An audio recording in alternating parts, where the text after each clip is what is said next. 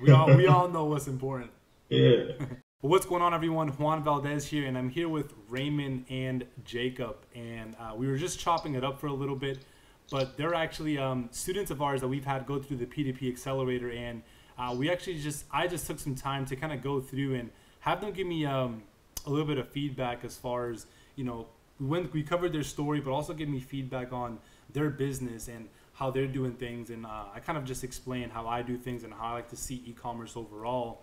But Raymond himself actually was giving me a little bit of background, and it was funny because we actually related to, he did start off doing door-to-door sales, which is pretty funny. He did Verizon, right? Yeah, I did Verizon. Verizon. Yeah, I had a buddy that did Verizon back in Mass, and I know from there we spoke a little bit about that. And then you said you transitioned from doing door-to-door sales into doing, was it Vimo right after door-to-door, or what was right after that? I actually did Vimo when I was 20. That was before door-to-door sales. I actually did a lot of things in between that. I'm a veteran. I did 6 years in the Army. Thank you for your service. I sold art in the car business. I've done door-to-door sales. I have my Class A. I've driven 18-wheelers. I've done landscaping. I got involved in other network marketing companies. Like anything you can think of, I've probably done tree service, like all of it, the whole nine. Probably for the past 5 years, I've just been looking for a way out. Like pretty much whatever it takes. I've joined numerous companies and spent thousands of dollars on mentors. And a lot of the things, I was just chasing money, and I realized along the way that I wasn't going to be fully fulfilled and I didn't enjoy what it was. So obviously it just didn't work out with those things because I only did it for the paycheck. So it wasn't up until this time last year where a friend of mine was actually doing e-commerce, and because of my curiosity, I hit him up and he introduced me to a YouTube video, and then I hit the ground running from there, and that's when I introduced it to Raven. Oh, yeah. How did you guys meet? I forgot to ask you that. That's super interesting because we always hear about different stories about people, man. It's always usually interesting to hear like how business partners meet. So Raven was my friend's cousin, and my cousin's friend, and we actually lived 2 blocks away from each other, and I never knew because he's 2 years younger than me, same age as my cousin. And when I got involved in Vimo, within 5-6 months, I ended up buying my BMW. The famous BMW, crazy. huh? Yeah, it was crazy because I pulled up one day and they were all sitting in my kitchen or whatever, and then that's when it like, oh crap, this is real. So he was already involved with me a little bit before that, but then this is like when it was real. So I got him involved in my business, and then through that we became very close. After about 1.5 to 2 years, we actually lost in touch after we both left the company and we started doing our own things. And then last year when I found out what dropshipping was, I was like, who am I going to do this with? Because I knew I wasn't going to be able to do it by myself. And then I reached out to him. And we actually just started hanging out again because I like going to the gym, and he wanted to be around me again because I was just positive energy, and he wanted to get in shape again. So that's really how it started. And then I kind of was like feeling the waters out, seeing where his mind was, not being around him for about 1.5 years. And then finally is when I introduced it to him this time last year. Dope, man. That's dope. That's dope. Yeah. And so talking about how you kind of transitioned into Vima, into like e-commerce, when you were first getting into it and kind of first getting started, would you say you had any experience as far as like internet marketing or any kind of online business before that, or were you kind of just like diving in there? No, it was a completely new space for me, the internet world. I didn't know anything about the internet. I did sales. Like I said, I did the Verizon files and I did sell cars.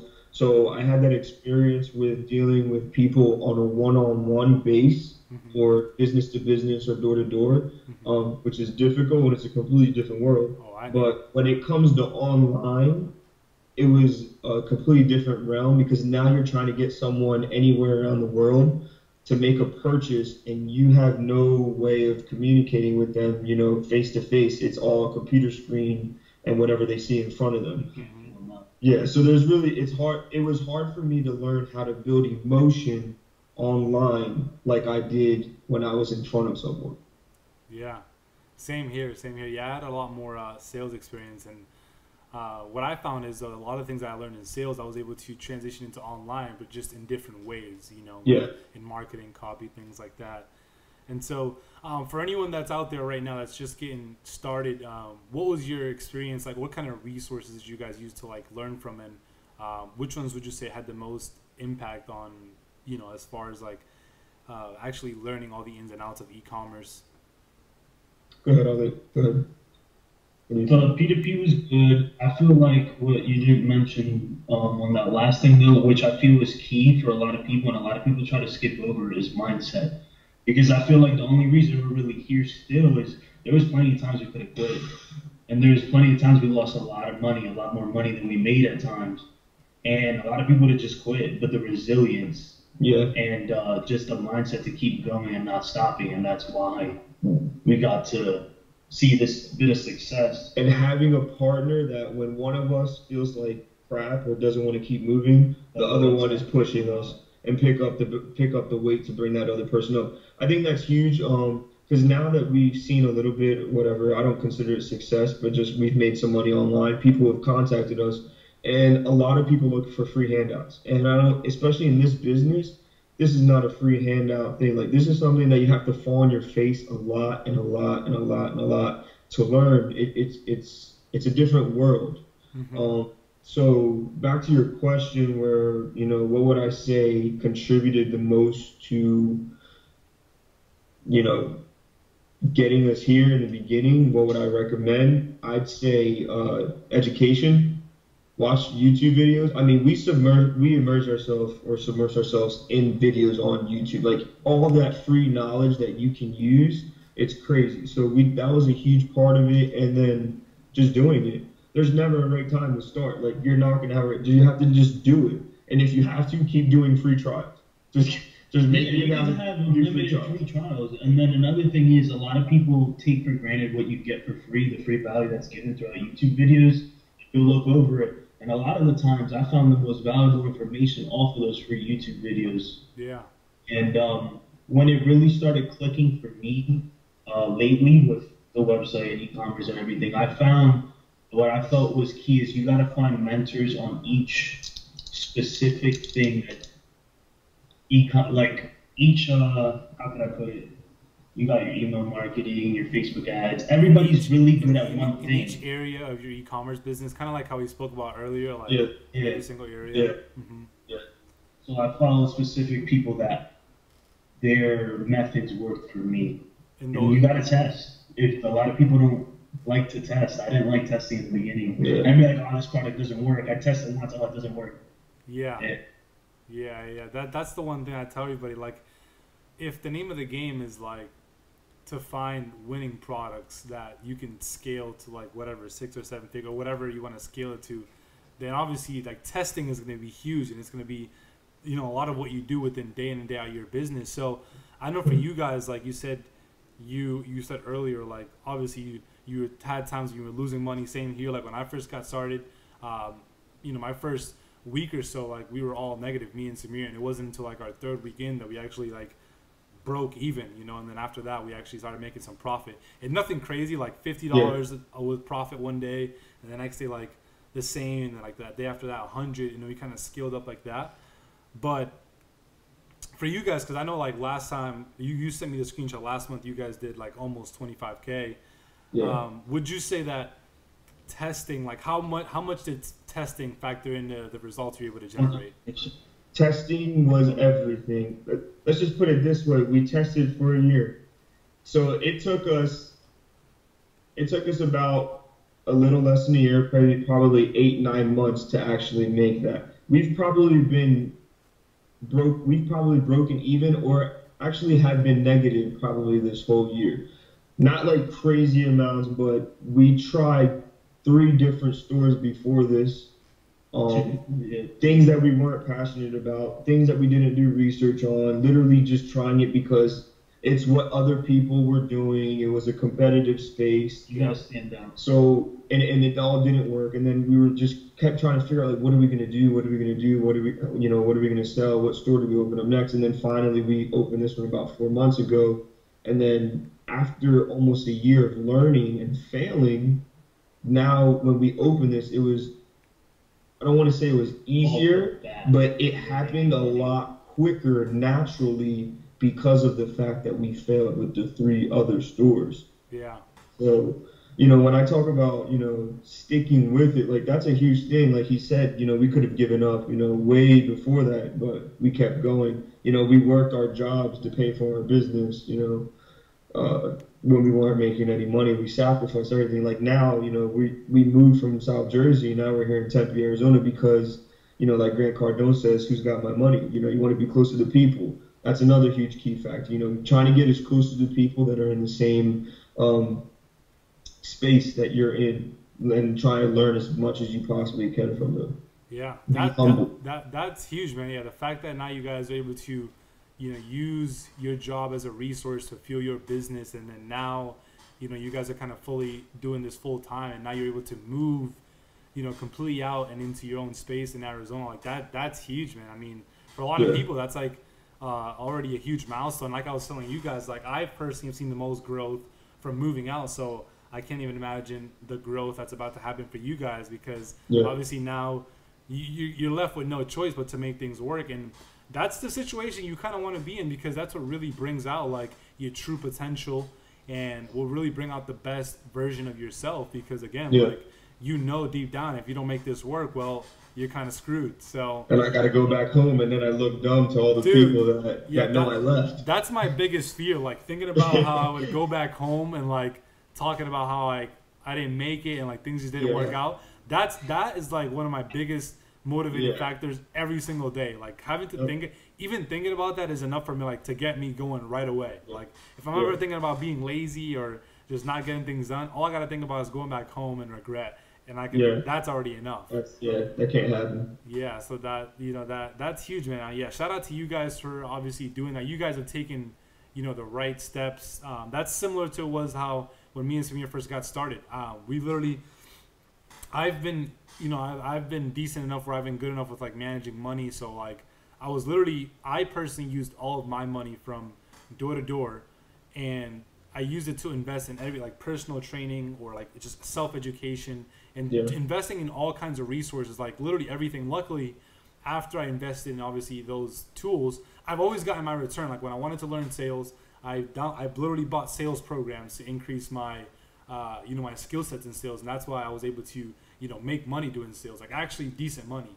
And from there, once I wanted to transition into e-commerce, I invested into trainings, and that's how again I equipped myself in learning. And every single time I found that I have used one resource for another to build on top, like for example using door-to-door sales to have the money to be able to invest in training programs and then be able to use that money to fund our e-commerce business, like it's always worked hand in hand. And the fact that you guys did that honestly is like huge, because that's like I've noticed, I've been researching a good amount of like successful people, and a lot of things that they do is like use one business or resource to fund another. So like you guys were already following in those footsteps, and that's what I try to do. Like any income that I use from like e-commerce, like I literally use it to learn about other opportunities, other businesses, and other things that I can also expand into, because obviously that's how you keep growing. So dude, that's the only way. I mean, you have multiple sources of income. That was one of the reasons why I went and learned how to do eBay a few months ago too, because it's just another source. Yeah. Even if it's $1,000 a month, which I actually ended up doing more than I did 3,000, not knowing anything. It was extra money. Yeah. It was just extra money. So, always, look for other things and keep, compounding on what that income is, because it's just going to keep growing when you do it that way. And that's crazy, because I actually have never heard. So earlier we were talking, and right before we started this video, and they were telling me how they used eBay as a free traffic source. And that's actually the first time I ever heard about it, which is absolutely insane, because any source that you can use for free traffic, like, dude, I'm all for it. And that was honestly the first time I've ever heard it. So shout out to you guys for even, utilizing that resource, because that's another thing when it comes to e-commerce. Like, people tend to quit right away as soon as they don't get results or something that isn't working for them, or like say like their Facebook ads aren't converting as well, they're getting a lot more expensive. They want to give up right away. Whether we're like when you guys have like guys like you guys that find free traffic sources to generate extra sales, like even if it's not the most, you know, sales, like that's still free traffic that you got. That's free money that you picked up by going out there and learning other resources that you can use to fuel your business. So I don't want to keep you guys on here for too long. We can probably wrap this one out. I would say if there's any main takeaway, I know we also got to speak a good amount as far as like building and really scaling. And you guys, one thing I wanted to kind of wrap this video on is you guys mentioned how it was a while until you actually started getting results, right? It took you like almost a whole year where you lost money and did things. And one of the things to keep in mind, I actually recorded a video on this yesterday, and I spoke about it a little bit, is those things that you guys went through, the trial and error that you guys went through that whole time, is what actually led to you getting results now. It's not like there was one thing that you did this month that just like made everything click. It's like you had to go through that time frame where you had to learn and see what things work and what doesn't, to actually be able to put everything together. Because, you know, obviously e-commerce isn't like something where like you just learn overnight. Like we went when we were talking earlier, like I showed you guys how like I personally like to look at e-commerce, and like I like to look at it as far as like different areas and how you can break it down into like systems and all that stuff. But like that's when it comes down to, and it's crazy because again, that's a perfect example of like that concept, right? You have to go through that time frame of trial and error before you're like the results come right away. Like the only reason for me, I think me and Samir, we got results sooner was because Samir already had spent like a year or two learning about Facebook ads, and he had actually already blew $10,000 like with getting no results, not even selling. Like he was just trying running ads to like different pages, and like literally he was just trying to run ads, and he had invested like $10,000, and so he already knew about Facebook ads. So because of that, that's actually the reason why we were able to get success a lot sooner. But for anyone that's coming on brand new, like it takes that, like it takes time to just learn all the ins and outs until like, you actually get results. And that's one of the things, like the fact that you guys stuck with it is obviously shows that it, what the true potential actually is. Because of course, like now obviously our goal is, obviously since we've been working with you guys, to help you guys scale. And obviously hopefully the call that we just had earlier, you know, kind of helps you guys out as far as like setting up the systems and using all the resources that I kind of shared with you guys. So yeah, man, I mean, I'm really excited for you guys, the growth that's coming your way. And so hopefully from here on out, obviously I can help you guys, you know, scale and really help with anything, you know, related to your business, or even resource wise, anything else that I could possibly help out with. You know, I'm here for that as well. So if there's anything else you guys want to include, anything else that you would advise for anyone that's either just getting started or that's looking to get results within e-commerce, any last minute things? One thing, don't get stuck learning. Don't get trapped in learning every day. Keep learning and learning what you don't do. And don't keep doing and doing without learning from your mistakes. There has to be an even flow in that. You have to learn and do, and learn and do, and learn and do, not just learn. And you're never going to get anywhere. So I'm an old man. I'm 26 years old. I think what I'd say, because I've been on this entrepreneur journey for 5-6 years now, don't let anybody get in the way of what you're trying to do. If you truly believe in something deep down and you think that, you know, you can make it happen, just go for it and be as resilient as possible and do whatever it takes. Because if that wasn't the case for me, specifically with this, then we wouldn't be here right now, because I would have given up a long time ago. But because I stuck with what I believed in for more than, 5 years, it brought me here, and then I ended up introducing it to him, and now, we were able to work together and make things work with this. So I think that's my biggest word of advice. Just do what you believe in, and don't let anybody, hold you back from that, because they'll try. They will. They, as DJ Khaled says, they will. They will for sure, man. Yeah. Dude, awesome. Well, thank you guys so much for hopping on here, having this call. Yeah. And yeah, I appreciate all the feedback for you know, not only for me, because these guys, I also get to learn from these guys and some of the mindset they have. So I hope all you guys watching picked up a thing or two, and if you did, yeah, make sure you subscribe, join the V Fan. And if you have any questions about anything that we went over, anything that you're still lost about, just drop it in the comments below, and I'll do my best to get back to you guys.